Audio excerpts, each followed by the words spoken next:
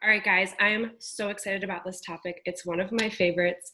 And let's talk about when people ghost you, don't answer you, you invited them. What the heck do you do? This is probably one of the top questions I get from our coaches. And for me, I like to think about my business like I would a family party or a birthday celebration or something I'm really excited about that I want a lot of people to come to, right? What do you do? For a family party, you don't just put a post on Facebook and expect your entire family to show up, to bring gifts, to bring food, to coordinate, all that stuff, right? You probably send a formal invitation in the mail, especially if it's like your wedding or bachelorette party. You send a formal invitation in the mail, and what happens? Some people are overachievers and send that RSVP right back. They text you, they thank you.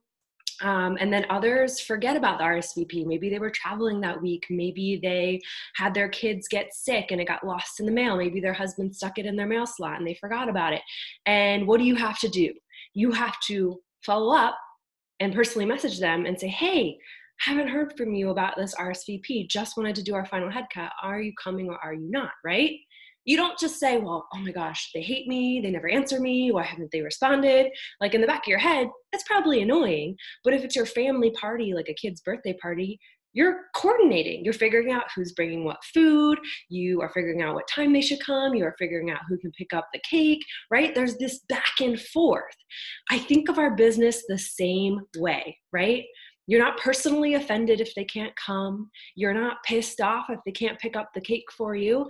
You are just communicating, talking back and forth, figuring out how can I help you? How can you help me, right? So when I go into my inbox, number one, I have energy. So if you have to have a dance party, you better get up and put your favorite song on and trigger yourself. Just like when you drink your glow juice, it triggers your body to want to work out. I think the same thing about dance parties before I get in my inbox, because if you go into your inbox and you're like, that person never answered me, they're ignoring me, they saw my message, guess what you're going to bring? Bad energy. The other thing I like to think about is I have this friend, Meg, who I've been best friends with her since I was 13, and she is terrible at answering text messages. I just know her. I'm the type of friend that I know by now after 18 years of friendship that I have to continually text her if I want to know something, because she reads it and then she thinks she answers and she doesn't. I just know that about her. So you can't prejudge what's going on behind the scenes, because especially if you're inviting, you might not know that person that well. So the last thing that I'm going to say is you have to be confident. I go into my inbox like, I'm going to do this with or without you. I believe in this. It has changed my life. This team has changed my life. These products have changed my life. These programs have changed my life. So I'm doing this with or without you. So I'm not emotionally attached to whether you say yes or no. I don't really care if you say yes or no, because I'm still going to be doing this, right? So it's not that I don't care about the person. Obviously, we're in a people business, but I'm not emotionally attached to the outcome. I'm not pissed off if they don't answer or they don't fill out their share card. Yeah, I still get frustrated. I'm a human, but I care when they say yes, they sign up, they commit, they invest in themselves. Then my work begins to start caring about them, to start checking in on them, to start plugging them into the tools and being successful to get results that they're looking for. But if they're not investing in me, then who cares if they don't answer an Instagram message? It's not that big a deal. So I want to go through some things I kind of highlighted with you guys, but just give them in clear steps. Number one, emotionally detach, which is very hard for women, but it's not about you. Again, you never know what's going on behind the scenes with someone. Maybe they had a family member pass away. Maybe they had a big job shift. Maybe they're moving and they don't share on social media like you do. So never assume anything and emotionally detach from the outcome. Number two, think about what time of year it is. Right now, this video, it's August. So I know if I'm talking to moms, they are stressed out about how their kids are going back to school. They're stressed out about getting enough supplies for them. They're stressed out about getting back into a routine. Maybe they had all summer, or if I'm working with teachers, they had all summer where they kind of just did sort of whatever they felt like it. And so that's a really tough time. So they are 5 million miles a minute squirrel brain.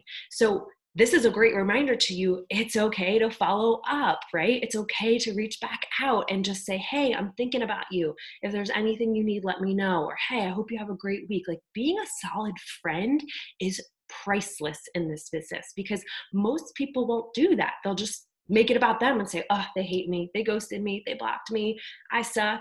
When it's actually really not about you whatsoever. It's just thinking about outside of you and being selfless and saying, okay, what else is going on in the world that might be hard for them? And that leads me to number 3 of, or part of this number 2, is what can you give to make their life better? So if you're working with moms, maybe you can start sharing a snack idea once a week. Maybe you can talk about your routine on your stories. What can you give more of to serve the people that you want to help before they even say yes to a challenge group and invest? Because that builds trust, that builds likability, and they're going to come to you when it comes down to like, yes, I'm ready to commit. So think about what can you give more of, especially on your social media, to help them through that season of life. It's the same thing with like the holidays. People are over drinking, they're over indulging in sweets. So how can you give them quick tips and tricks to like trade an option out with nutrition or get up earlier? It's walking people through that who, what, where, when, why. And I think as coaches, we forget a lot of the times. We just assume people know what we're doing, but they don't know how you're doing it unless you are showing them the steps all the freaking time, consistently taking action, showing up, walking them through the details, right? Because you have to remember, when you were a new challenger, you didn't know how to drink your glow juice. You didn't know how to make your Shakeology. You had to figure out what recipe worked for you. So the more you can address those things in a curious way that brings solutions to people, the more they're going to trust you and want to say, hey, yeah, I'm ready. The third thing is follow up and check in. It's kind of like my favorite stores online. When you put something in your cart, but you want to think about it, and then you forget, you put it in your cart, but then that store does a really great job, and they send you a reminder email like, hey, remember, this is still in your cart. Like, let's get you started. Be that person. I can't tell you how many people I have enrolled that said, thank you so much for never giving up on me. Thank you for checking in on me. Thank you for following up. It means a lot. So don't discredit that. And it's okay to ask somebody, if they said, yes, I'm interested, you gave them info, and then they never sent anything back, go back and say, hey, when's a good time to connect? I know you were really excited about this. Or always having that mindset that like, Monday, I'm going to start a new person every single week, right? If you have that in your mindset and you commit to it, I promise you'll make it happen. So that means every Friday, I'm doing a big follow-up Friday. Hey, I know last week that you were interested in my next group. I'm starting a new group of girls Monday. When's a good time to chat today to get you set up? Like, I'm so excited to get you started. Making that deadline is so, so important. But don't harass them, right? I think we get in our heads of like, I don't want to be salesy, or I don't want to be annoying. Well, freaking don't. Talk to them like you would your best friend. Maybe that's voice messaging instead of just copy pasting a message. That's so much more personal than just, here's a big blob of words of follow up, follow up, follow up. Think of them like, maybe also you made a great drink recipe for the weekend and say, hey, I was thinking of you. I know you like cocktails, wanted to pass along this recipe. That's a great follow-up without saying, hey, are you joining my group? Are you joining my group? Are you joining my group? Because again, it shows you care, you're a human, and you're a friend first. People value that so much when you are solving their problems before they're even saying yes and committing to your group. And then the last thing is, they're always watching you guys. So if you're frustrated about people not answering you, go on your stories and friggin' talk about it. Be bold. Guys, I know this time of year, it's just, my brain's going a million miles a minute. I get it. I forget to check my messages, but I am checking in with all my girls today because I know you guys are excited to start my next group. We're kicking off a big group on Monday. So check your inbox today. I'm so excited to connect with you. I know life gets busy for me too, but I am so excited about what this program can do for y'all. And I just can't wait to work with you. And just know that they're always watching. So bust objections on your stories. Talk about how you felt about it. Most likely you're attracting people with the same skepticism, same objections, same hesitations as you had. So how can you curiously take those objections and speak to them and and knock them down on your stories before you even get in the conversations. I don't really get money objections because people know the value of what I do because I show it on my stories every single day. I'm continually getting results. I'm continually showing other people that are getting results in our team. I'm continually making good energy and positive shout outs that people know when they're a part of our Glow family, it's going to be fun. They're going to be a part of a community. It's not just here's your workout, peace out, and see you later. It's becoming a part of something bigger than yourself. But again, people don't know unless you tell them. So number one, it's not about you, emotionally detached. Number two, what time of year is it and how can you help serve them and bring solutions before they even say yes to your group? Number three, follow up and check in as a friend first. And number four, they're always watching you. So it's up to you to show them, are you going to be the coach that's wishy-washy and shows up once a week?